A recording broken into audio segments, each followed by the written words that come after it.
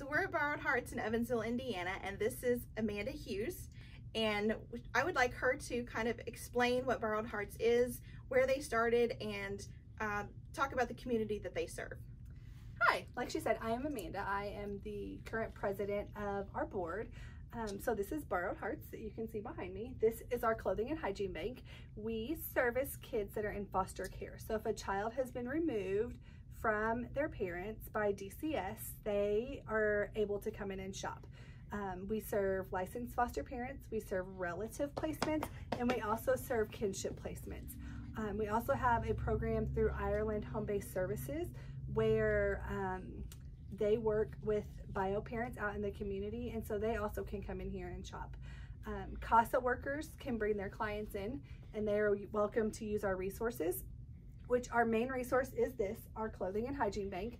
We have a room around the corner that has all of our hygiene items, diapers, wipes, shampoo, conditioner, body wash, toothbrush, toothpaste, anything you can possibly think of that you would need to take a child into your home, we have that. We really want to relieve the financial burden of foster families. When you get a placement, we don't want you to go to Walmart and spend $300. We want you to come here so that we can love on you. We can give you what you need clothing-wise, hygiene-wise. We have all things baby. We have bouncy seats, strollers, high chairs, literally anything you can think of. All of these things I've also listed are things that you can donate. So if you have anything that's gently used that you would like to donate, you can bring those items in anytime we have open hours.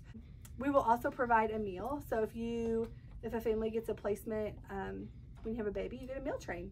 When you take in 3 children out of foster care, you get nothing. So you can come here. Also, we have a well-stocked deep freeze that has meals in it. So those are just the many ways that we can encompass foster families. We also have a monthly support group, which is currently on hold, but we're hoping to pick that back up at the beginning of the year. To come in and utilize our services, a family just needs to bring their placement letter that they've gotten from DCS, and they sign in, and then they're welcome to use anything that we have available. So how did Borrowed Hearts start? So our director, Sarah, and her husband, Matt, have been foster parents for, I believe, going on 7 years. And they would take kids, they were always a yes. They knew if they called her at 2 o'clock in the morning on Saturday night, she was going to say yes. And so she just started collecting totes in her garage. And her husband told her that that was getting a little excessive. And so the idea of Borrowed Hearts came from that. Just a bunch of foster families that were switching clothing depending on what they needed. And when her and her husband would go out in public, I mean, people ask questions whenever you're toting around 6 or 7 kids. And they would say, oh, these are our Borrowed Hearts. We borrow them for a little while and then we give them back. So that's where Borrowed Hearts came from. And we were founded, I think we're going on 4 years ago. Last year alone, we served over 2,000 children. It's a big need. We wish it wasn't a need, but it is. So we're gonna utilize that.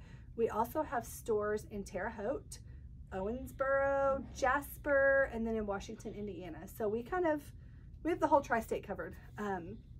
If a family, we have a family that lives in Bowling Green and her parents live here, and so she knows that if she comes up here and needs anything, that she's welcome to come shop as well. So, wow, so Evansville is kind of your flagship spot. Yes, This is where from Sarah's, our hub. Yeah, okay. Right. Awesome. Yeah. So how does your stores run? Do you take in volunteers? Do you have employees? Yes, so we, minus Sarah, we are all volunteers.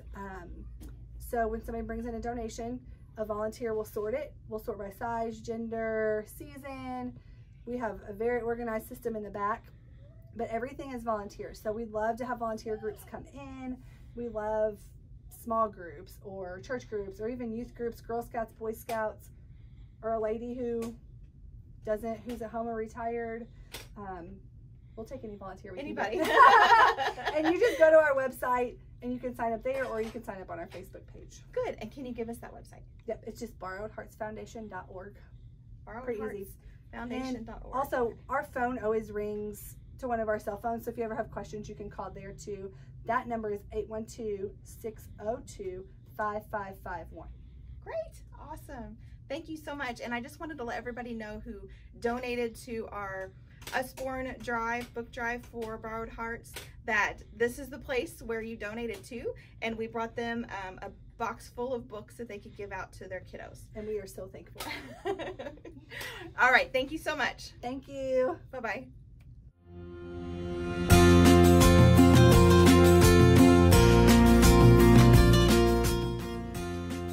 Thank you to everyone who supported Borrowed Hearts during our Spreading Love Through Literacy book drive.